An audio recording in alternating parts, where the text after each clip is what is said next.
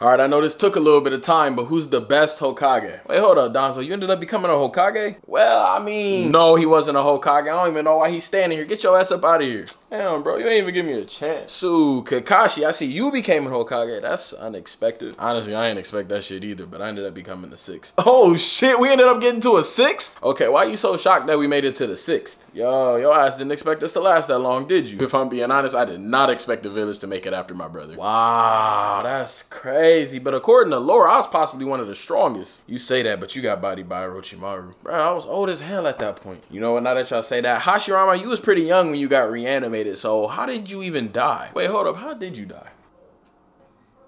All right, if I'm keeping it a stack with you, that just wrote me out the story for plot. I knew it had to be plot.